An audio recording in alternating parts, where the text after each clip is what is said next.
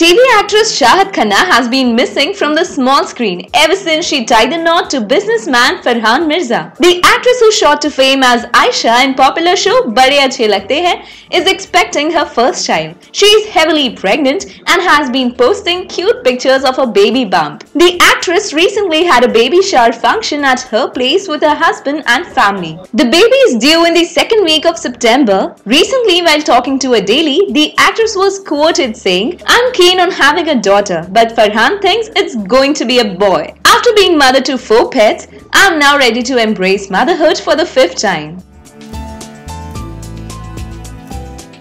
So what do you feel on this story? Leave your comments below.